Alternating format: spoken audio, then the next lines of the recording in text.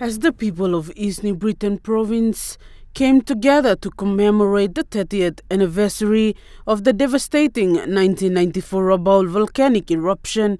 Prime Minister James Marape sat side by side with them, reflecting on the pain. Despite its wounds, the region remains a key pillar of PNG. Prime Minister Marape described the province as a rural-based economy driven by sectors such as agriculture, fisheries, forestry and tourism.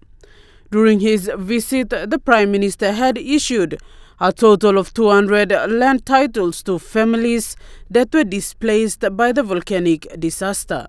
Upon presenting the titles, Prime Minister James Marape said for the people of East New Britain to live in their own province and country in a settlement was sad, and his government is seriously looking into it as required.